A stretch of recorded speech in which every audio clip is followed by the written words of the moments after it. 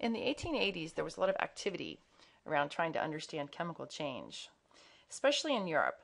There was a Dutch man with the last name of Van Hoff who was studying the relationship between the rate of a reaction and the temperature. He found that the rate of the reaction increased with temperature, and he was able to establish a linear relationship when he plotted the natural log of the rate constant versus the inverse of the time, of temperature.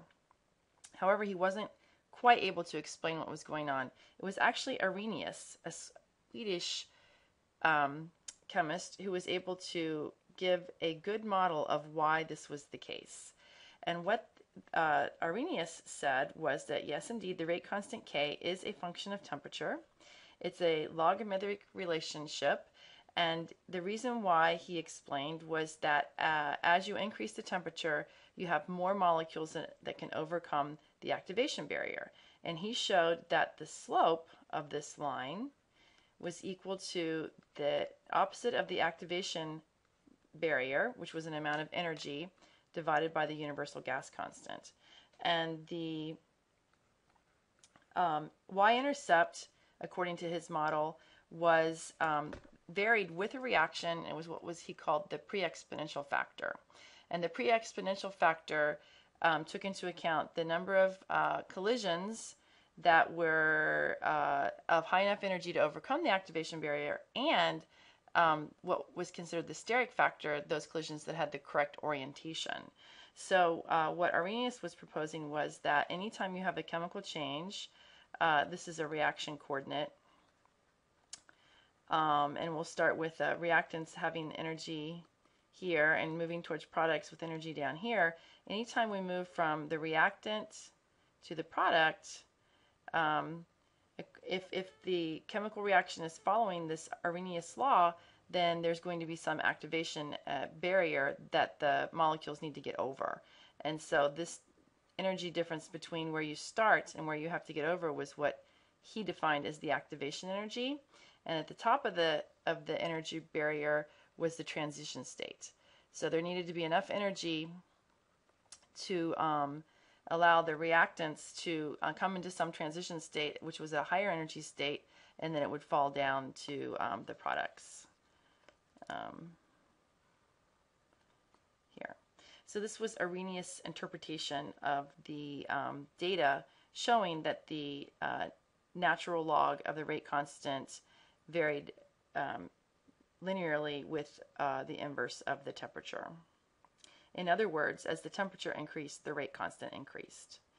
Now, in this straight line form, the Arrhenius law looks like the natural log of K equals, let's see, 1 over T, and the slope there is negative A over R, and the y-intercept is the natural log of A, the pre-exponential factor. Okay, so this is the linear form of the Arrhenius law. Typically, you'll find the Arrhenius law represented in this way, where you've taken the natural log of both sides of the equation, or the inverse log of both sides of the equation. This is a cleaner representation where you can clearly see that the rate constant is dependent on the temperature. K is the rate constant. A is the prefactor, or sometimes called the pre-exponential factor. It is a constant that can be determined experimentally from a plot of the natural log versus 1 over temperature. It's the y-intercept, so it's determined experimentally. And then R, of course, is the gas constant. And T is the temperature. And EA is the activation energy. This is a very common way to express the Arrhenius law, and it's a useful equation if you know the rate constant, which you can determine experimentally, and of course the temperature. The gas constant is a constant. You can calculate the activation energy for a given chemical change.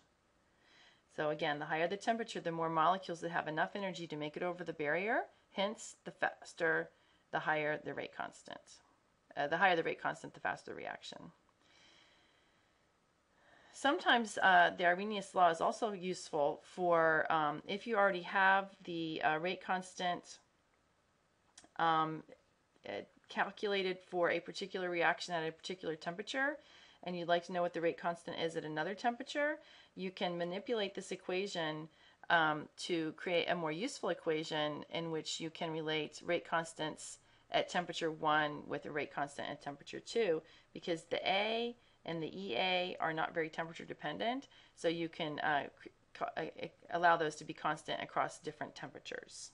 So what you do is you just manipulate these equations by subtracting the two equations to form a new equation that's going to include both K1, T1, K2, and T2. And that way you get the natural log of K1 minus the natural log, the natural log of K2 equals the natural log of A minus the natural log of A goes to 0. So then it just equals negative EA over RT1 minus negative EA over RT2 minus a minus. Okay, and you can multiply this equation through by minus 1, and you will get the natural log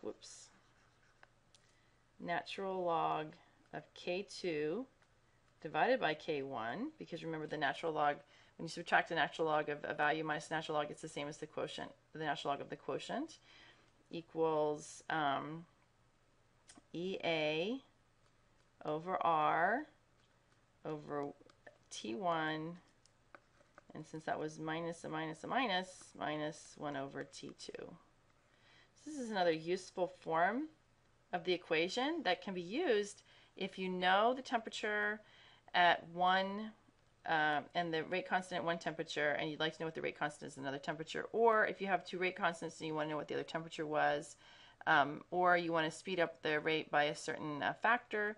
This equation can be used for many different situations when you have rate constants at different temperatures.